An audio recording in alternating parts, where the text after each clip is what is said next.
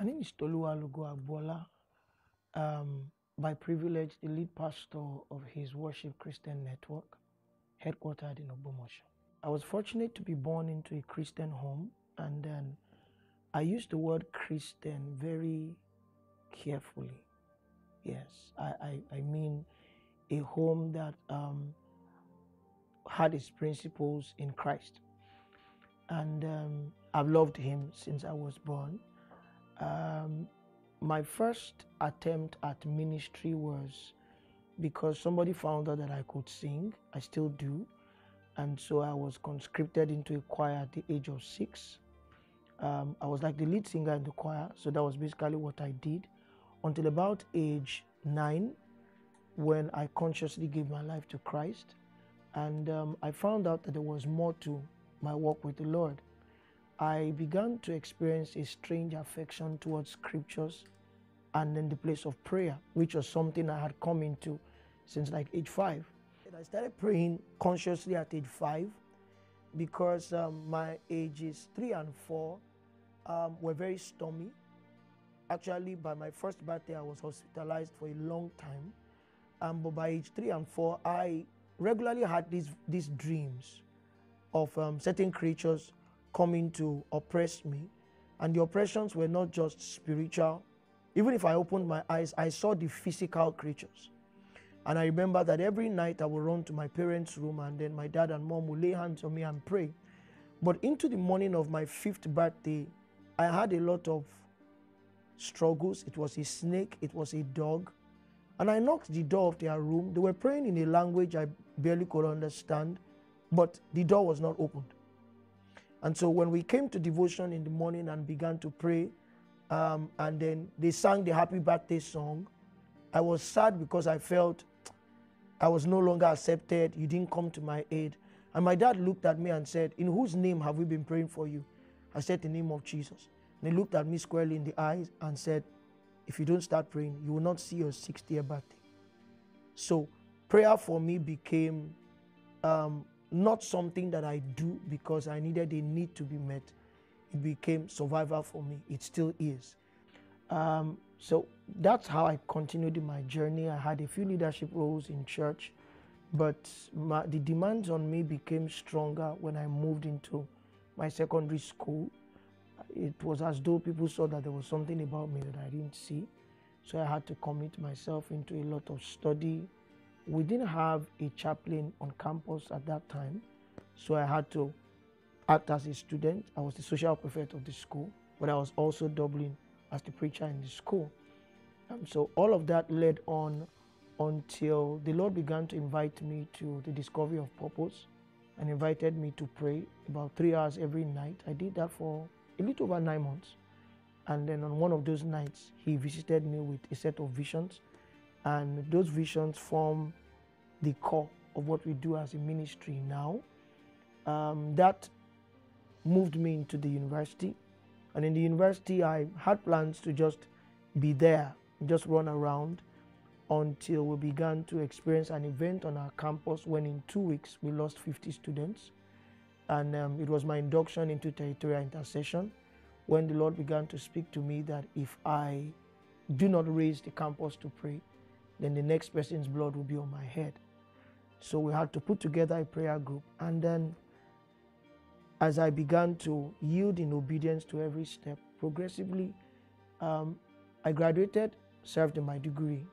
I was a lot with the camp, with the Corpus Fellowship. Ultimately, I found myself in Lagos.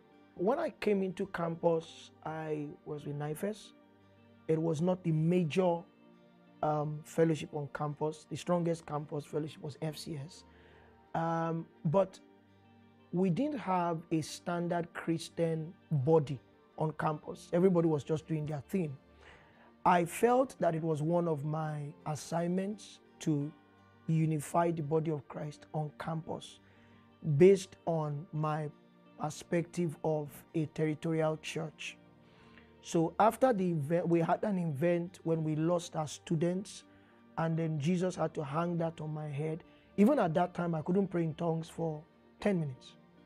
So I was the chief usher on that prayer night instead of the one leading the prayers. After the prayers, I was invited to come and round up. And the only thing that crossed my heart was a line, thank you. So I told them what the Lord just told me to tell them was thank you, and I moved on. But after that time, the Lord became more intentional, and that's how the prayer group was formed. It was supposed to be an FCS 100 level fellowship, but some of us just felt the need to join. So after a while, it metamorphosed into about 9 or 10 campus fellowships.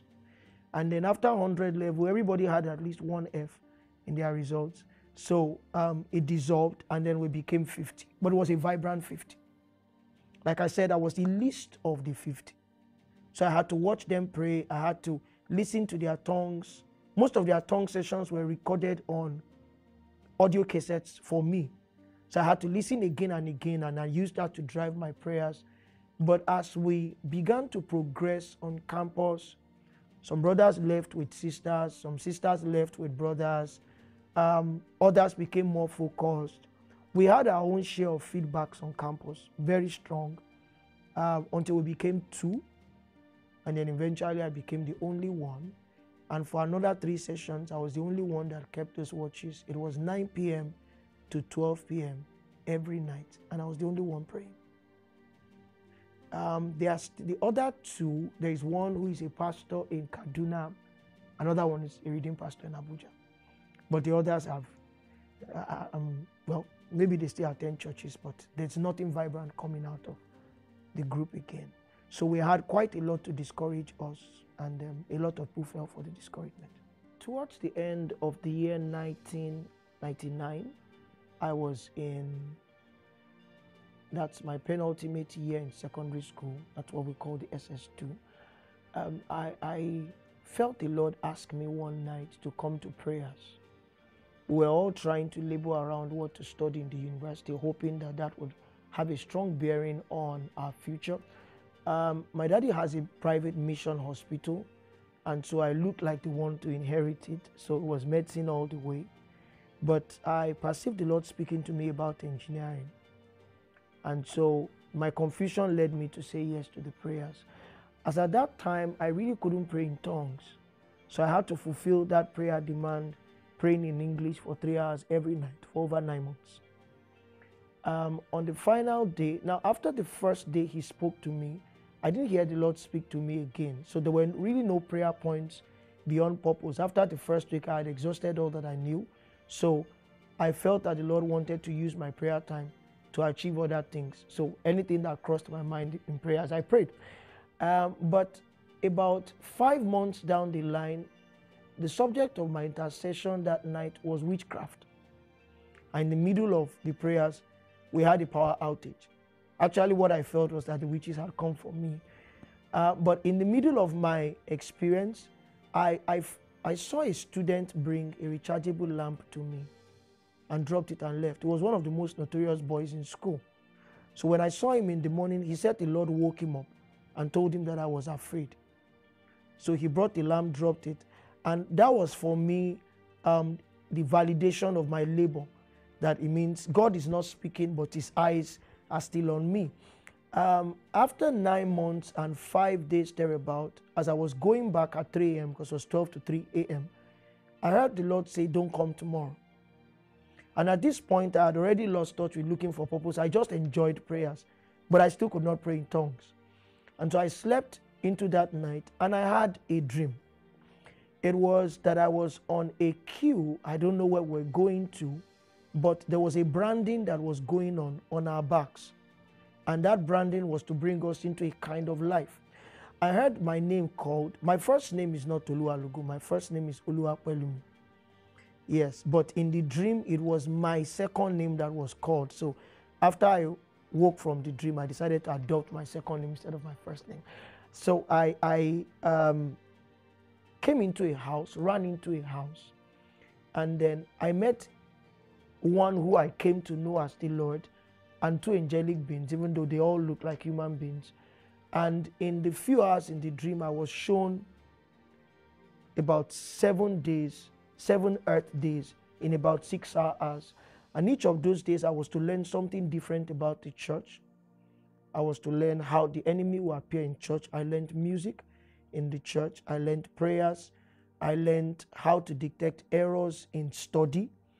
Quite a few other things. But my final day was what gave birth to ministry, because it was a Sunday morning, and when we walked into that church building, it was empty. And I was asking the Lord what happened on a Sunday morning. And he told me when he views the church, his perspective on Sunday mornings is most times an empty church. So he began to speak from John chapter 4, how that the Father seeketh such who will worship him in spirit and in truth. And that many times those who come to church don't come in that mood, so they are marked absent. It was after he made that statement, he spoke to me and said, I'm sending you back to teach my church the patterns of true worship and then raise me an army. So that's why the name of our ministry is His Worship Christian. It used to be Center, but in registering we became a network. And then that's the dream. So my first 6 years were near accurate years. I think when I entered secondary school and we mingled with a larger community, because we were raised in isolation. We didn't have too many friends. We rarely had visitors. And if we had visitors, they were missionary kids like we were. But getting into a secondary school, now we didn't watch movies when we were small. We only had educative children's programs and then Christian movies. Now we had to watch whatever other person was watching. So part of those consecrations became eroded. And it was fine until I appeared in my third secondary school. I was in 3 secondary schools. And then I really wanted to be like every other person. I know there was this tug that was there in my heart, but I still just wanted to be like every other person. I didn't travel too far anyway, no serious wrongdoings, but I know that I reneged on certain things. What I will call my departure time was when I came back from youth service, and then my dad would want me to start immediately in Ogbomoso, and I wanted to go to Lagos. So I got an oil and gas job. I was a plant design engineer, and I earned quite a lot. I started trading Forex that time too, and I was a master. So I could make $8,000-9,000 US that time in one day, sometimes in less than 2 hours. And so I had many friends who were bankers. You know, every lady in the bank wanted me to bankroll them and do all of that. And so I knew it was a total departure. I started doing things that I would normally not want to do, hang out with the wrong people.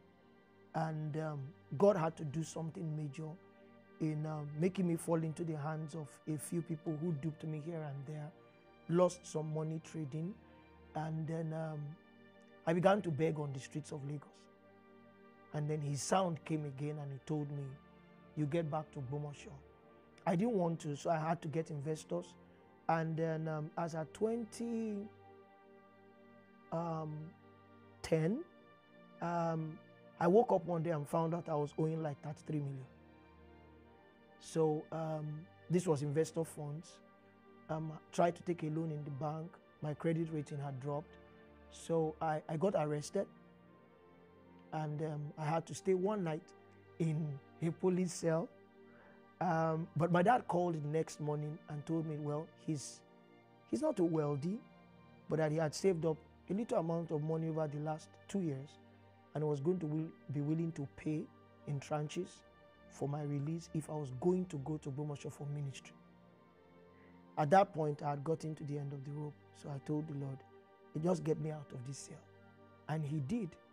So a week later, I relocated to Ogbomoso and got a teaching job, which was the most stressful. The most expensive private school teaching job I got in Ogbomoso was 13,000. So I had to live on 13,000 monthly for 2 years, and it was hell. It was hell.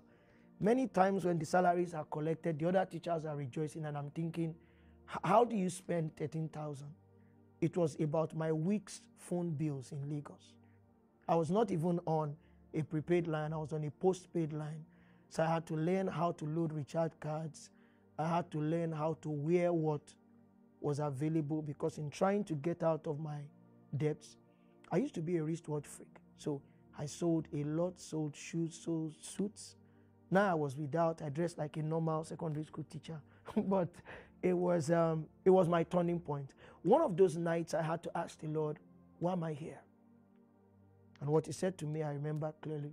He said, I took you away from the city. I took you away from the noise so that you could be close to me. It was in those moments I began to labor again for revival. And then he told me it was time to start ministry. Based on my visions from the Lord and the subsequent encounters I had that gave expression to the 9 mandates that we sit on the 3rd of February 2013, I felt the Lord tell me to start. We started with about 6 members. All we just did was to meet, pray. I preached, and then we sang and we went home, because there were only three tools of ministry that he gave us. So there are many functional units in the average church that we don't have. He just told me, pray with intensity, worship deeply, and then teach the word. So those are the only 3 things that we do as a ministry. It started around students. We're still about 80 to 85% students. So it's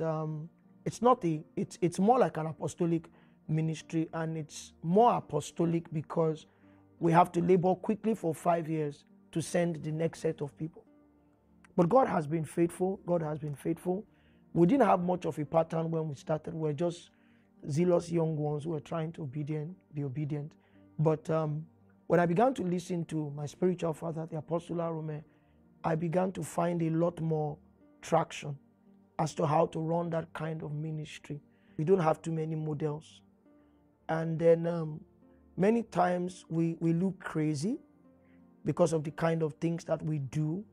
Our gospel is not attractive because, apart from the fact that it has retained its primitive expressions, it's largely corrective. So it doesn't appeal to the average person. We became loved when God started opening the gates of power to us as a ministry. So at least they don't like what we say, but they don't doubt that we have a lot of spiritual things to fly with. So alignment has been very difficult. For somebody like me, who started with a 13,000 naira per month salary into ministry, at that time we had only 5 meetings in a month, and we're paying like 500 naira per hour. Many months we couldn't even pay, so we had to beg into the next month. So financing initially was a lot of problems, but we stayed, and I can acknowledge that it was mercy that kept us going. There were a lot of options to veer off and do a lot of other things, but things are better now. So now the challenge is sustaining alignment, but we are not without help. I found out that now to be misaligned is more difficult because I have to explain that to a lot of people. People have given up so much to be part of what Jesus is doing. And so to walk away, I'll have to tell them, I stopped hearing God. So staying is easier than walking away now. We're still not too large a ministry. We're just about 300 members. But God has made us do more than what 300 people can do. You know, the average age of membership is still about 22, 23. But in 9 years, we've raised a lot of wild people, and it excites me. One of the things I've found out that will be a foundation for my admonition is that our ages do not really, are not a strong calibration for what God wants to do with us. I read scriptures and I saw what Jesus was doing at 12. I saw the King Josiah. I saw what Joseph stood for when he was very young. And so, yes, there's a lot that a young person will lose, in quotes, if you enter into this path very early, but it's worth it. I've seen regions being brought down by very young people. I was sharing somewhere this morning how that our head of prayer is about 21 years old. Yes, that's the one who champions our prayer team, a young lady. Um, and I watch them pray. The intensity is high, the sight in the spirit is high, and their choice for consecration was early. So they are more in a posture of advantage than we were. They didn't make the mistakes that we made. It was straight from secondary school into the army, and I'm awed with what they are doing. So what will move the nation forward, not just the nation but the church, is an army of young people, and God is desperate to bring them in very young, 16, 17. I got a vision for the ministry at age 18, and I can literally bring back all of the narratives of the vision that early, and I actually feel I came in a little bit late. So it means God is out earlier for young people, and if they throw themselves at him, there's no limit to which he can do with them.